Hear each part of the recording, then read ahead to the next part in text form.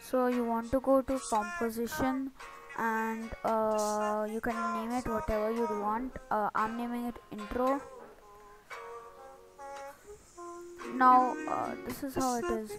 So now you wanna make your text. Yeah, you wanna write like your name. So go here, right click, new text, and type your name. For example, void. Now click on align center.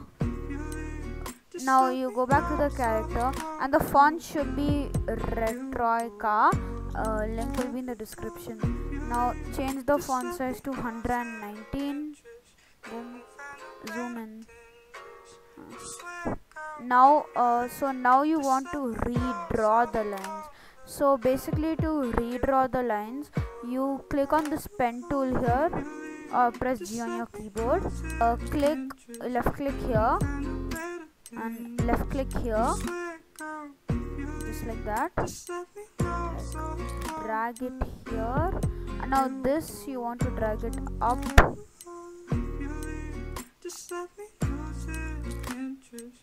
Increasing the size a bit.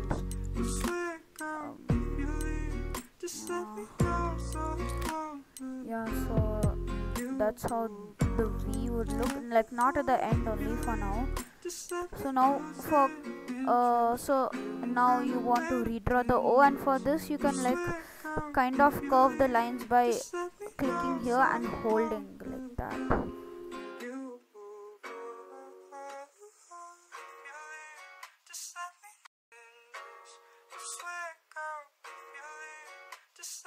And as the O you can.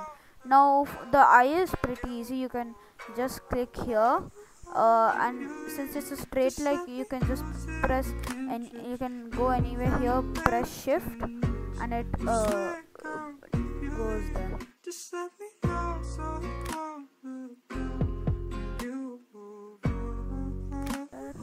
And drag this like there.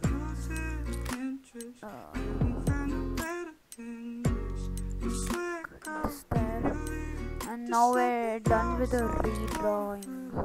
So now you want to animate those strokes.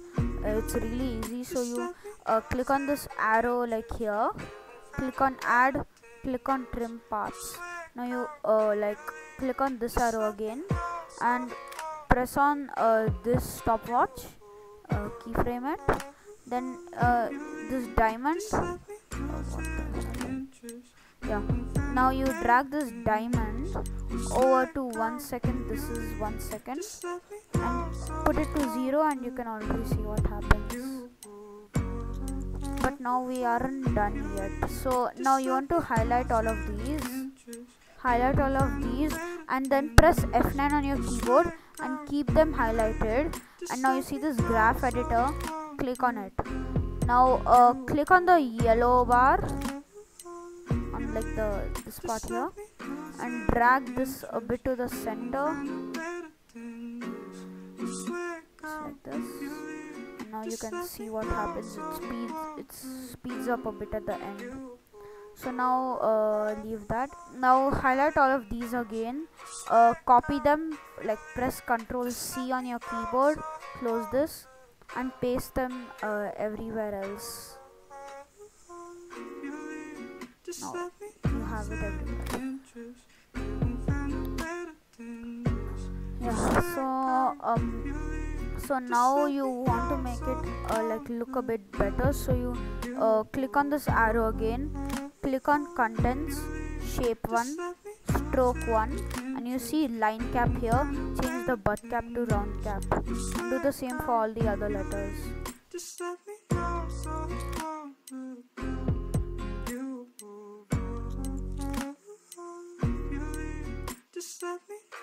And now this is how it's gonna look. Just like you can see, it's around here. So now you want to like make it only so that the letters are there, and this redrawing is not there. So you control click all of these, right click, click on pre-compose. Now change this to alpha mate, or how it's pronounced, and now you can see this is how it looks. Looks pretty clean. Yeah, so now you want to like add the color. So now you want to control click both of these. Press Ctrl C on your keyboard and then press Ctrl V. Yeah, and now you zoom in, like press Alt and scroll up. Yeah, press Alt and scroll up, and now drag your this thing 1 2 3 frames ahead, and drag this 1 2 3 frames ahead, and now you want to drag this now you want to drag the redrop above the void, and this is how it's gonna look like. It looks the same. So now you go where you want your color text to start, click on your text, and then you want to have this selected. Now press T on your key, make sure this is selected. Go to press T on your keyboard, go to where you want the color thing to start. I would like mine to start here. So select all of these, go to the character box and click on this, go here, click on the blue part and click OK, and as you see this happens. It looks clean. Yeah, I just saved it. Now control click all of these again, since we have to like write edited by.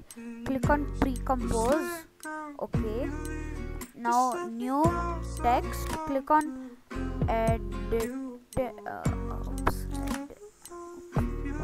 edited by. Now change, like just reduce the size, change the color to white, go to where like your text ends, drag this like here, a bit lower, maybe here.